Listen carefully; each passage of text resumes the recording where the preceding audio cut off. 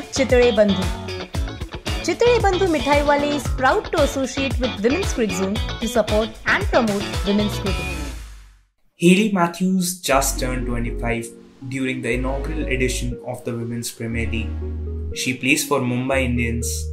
Well, Matthews has featured in multiple other leagues including Women's Big Bash, Kia Super League, The 100 and the Fairbreak. The all-rounder is also the captain of West Indies. It seems like she has been around forever, and that makes us forget how young she actually is. At the age of just 18, Hayley Matthews was a World Cup winner. She was the player of the match in the T20 World Cup 2016 final.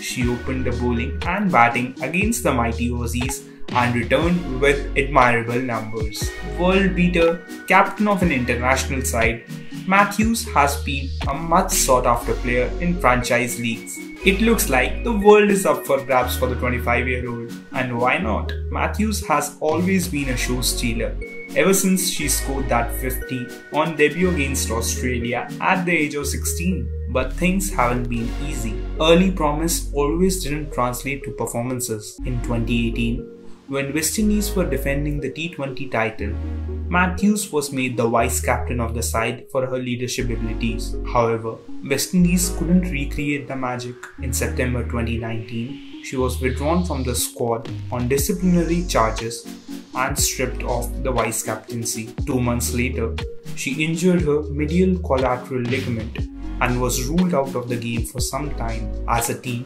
West Indies were also on a downward spiral and they didn't play a single ODI in 2020. When they returned in 2021, Matthews was one of the bright spots for the Caribbean side. She played a key role with the bat and the ball even as West Indies struggled as a team. Then skipper Stephanie Taylor always turned to Matthews for advice, a crucial breakthrough or contributions with the bat. Designated vice-captain or not, Hayley Matthews was always a leader.